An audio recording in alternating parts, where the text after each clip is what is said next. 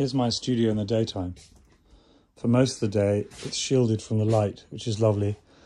And then in the afternoon, it gets quite hot and I can put the blinds down. I don't need much space.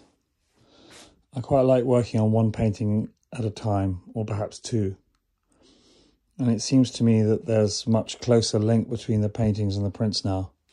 So I kind of do the same sort of thing in both the painting and the print at the same time, and divide my time between painting 4 days a week and printing 3 days a week. But you can see that the studio is tiny. The books are important, and I also, some of the time, work on the computer when I'm stuck on a painting, but I try not to do that too much. I try and do that in another place, in a shepherd's hut, where I sleep at night, when I can.